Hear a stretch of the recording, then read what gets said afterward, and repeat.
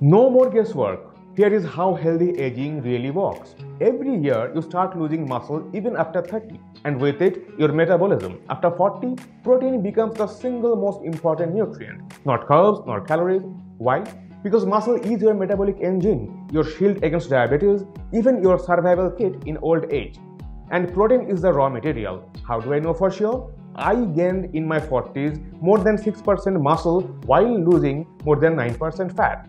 Understand this, your body has no requirement for dietary sugar, zero. But it needs essential amino acids and essential fatty acids that you must eat because unlike sugar, your body can't make them. You don't need carbs to survive, but you do need protein to thrive. So, stop obsessing over low fat or low calorie, prioritize protein and strength training. Strength protect independence, climbing stairs or playing with kids. Follow me for a science-backed roadmap to stay independent decades from now.